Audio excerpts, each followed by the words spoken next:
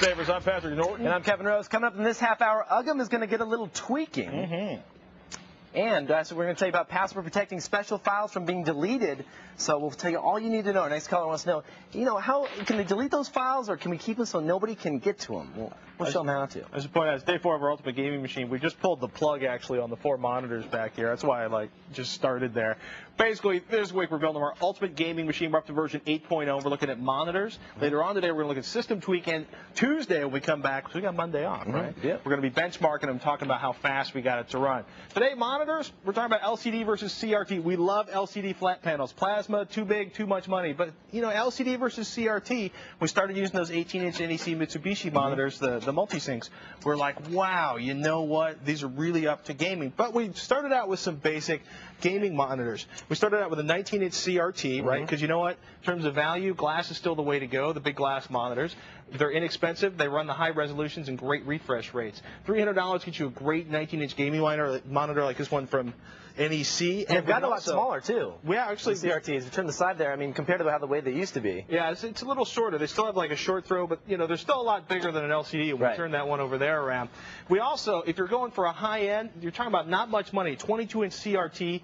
Basically, look at one from ViewSonic. It's like the P225F, which is a catchy set of letters and numbers. $440 for a beautiful screen that'll do resolutions I've never even heard of in like the 2035 by 1800 range. Right.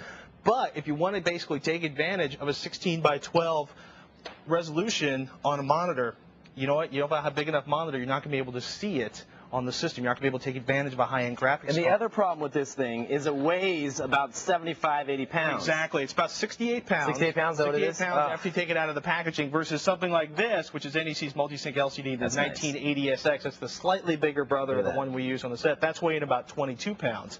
If you pull that all the way up, you can spin it. You can also see how you can do it in like a portrait mode if you're working with large documents. Yeah, there's special software that'll flip that, actually. So it looks, it's awesome. The whole portrait mode thing.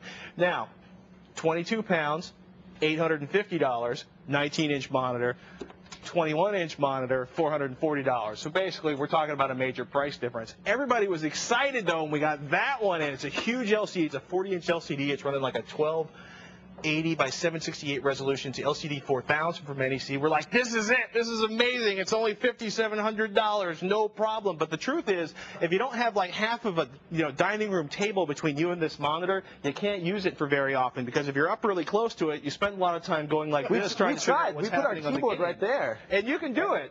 For about 5 minutes until you get sick. Yeah, or your neck gets sore. But it's a great idea. Thing. Look at this. We're talking like, how much is this one weigh? I think it's about 80 pounds. That's awesome. It's about 4 or 5 inches thick. But again, great for DVDs. Great if you want to have like an entire magazine open in front of you. It's great. Resolution's a little lower, 1280 by 768. It's running like a 16 by 9 portrait. Right. So here's what we decided on. We went with an LCD, 21-inch, the LCD 2180 UX. Also an NEC monitor. Again, we kicked the power on, so we're waiting for them to restart the generator in the back. This is the one, though. $1,600, 22 inches. If you can see that, it's 21 inches. If you can see the gaming on it, it's beautiful. It's running at 1600 by 1280. Unbelievable when it's hooked up to that 9800 XT from ATI. The gaming is incredible. You can also rotate it again. That's great. You're never going to do that when you're gaming, but it's exciting to be able to read an entire 14-inch legal document in one throw. Because legal documents are fun when you have a nice monitor that turns to the side. Oh, yeah. I don't know where that came from. Now, one question, though, for you. Now, how much did this one run?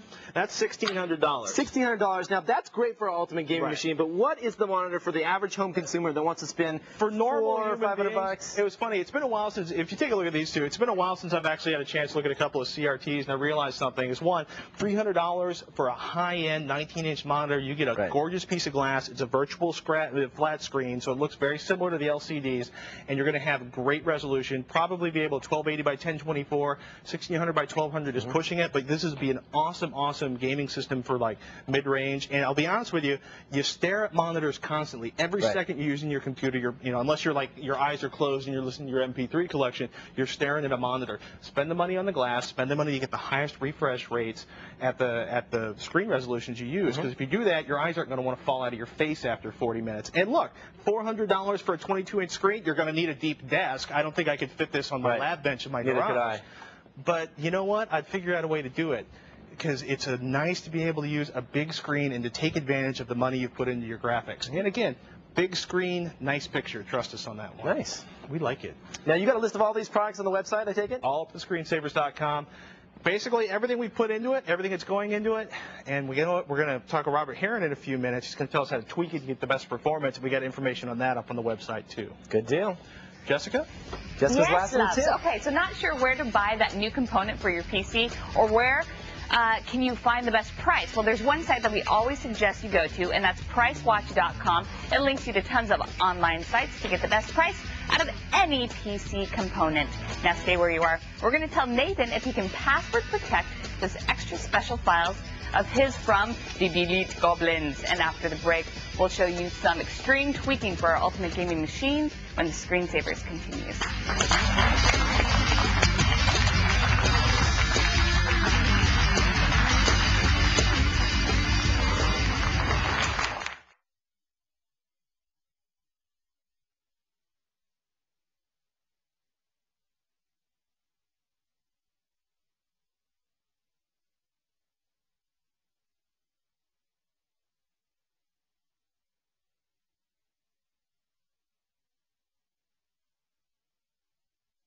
I could have used a little more cowbell.